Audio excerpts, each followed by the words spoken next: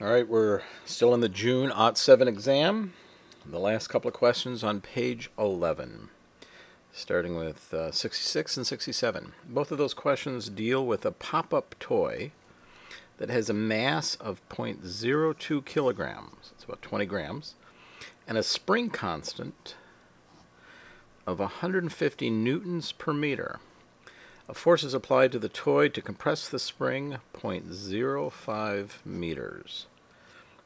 And here's a picture of the little pop-up toy. Now, as it turns out, I have one of these things. They're great. Little toy, compress it with a force. There's a spring there, and you have to compress that with a certain amount of force. And the suction cup holds it there for a second until it pops out. Jumps up in the air.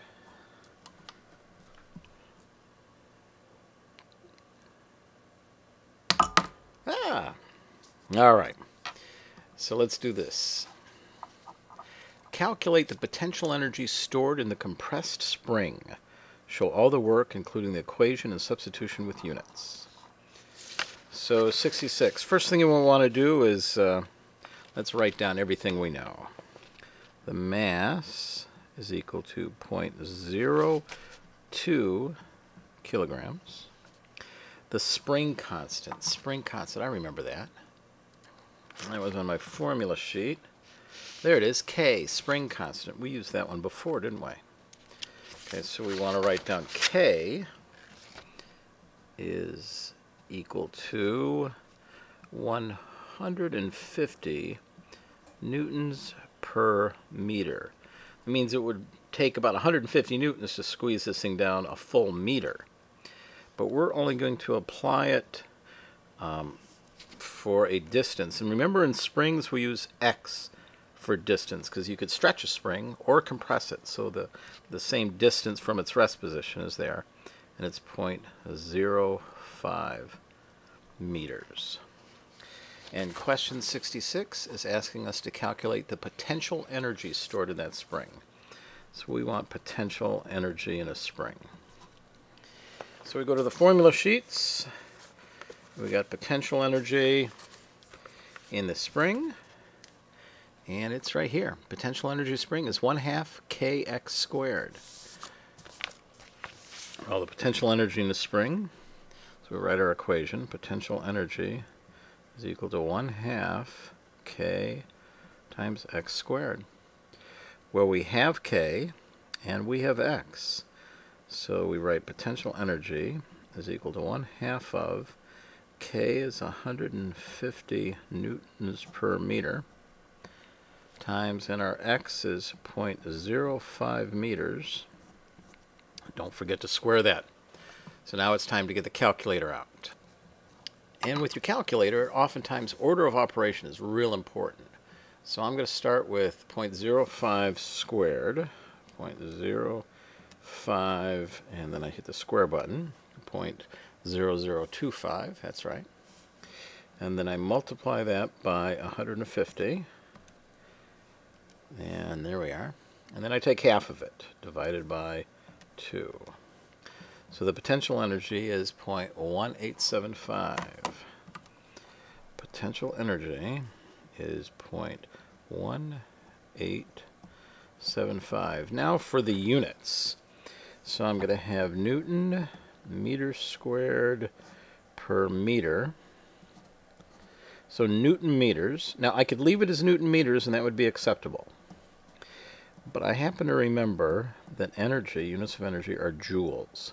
0.1875 joules. Keep in mind, if you don't remember that, Newton meters is perfectly acceptable.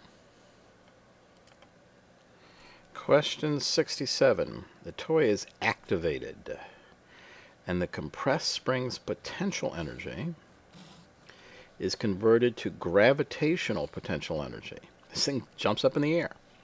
Calculate the maximum vertical height to which the toy is propelled. Show all work, include the equation and substitution with units. So the spring's potential energy was 0.1875 joules, and it's going to turn into gravitational potential energy equal to 0.1875 joules. Now, the gravitational potential energy equation is potential energy, here we go. Change in its potential energy is mgh, change in height. So gravitational potential energy is equal to mgh.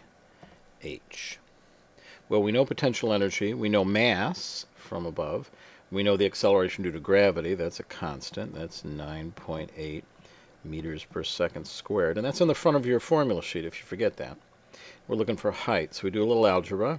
We want height by itself, so we divide both sides by mg. And we've got height equal to potential energy divided by mg. So our potential energy is going to be 0.1875. I'm going to use Newton meters here again. And we divide that by mass, which is 0.02 kilograms, times the acceleration due to gravity, which is 9.8 meters per second squared. So we get our calculator out, and we hit the buttons again. I got that number already up there, so I'm going to say it's divided by parentheses 0.02 times 9.8 in parentheses, and that's what that is. And when we hit equals, we come up with a height of 0.956. So our height is equal to 0.956, careful here, kilogram meters per second squared. Well, that's a Newton.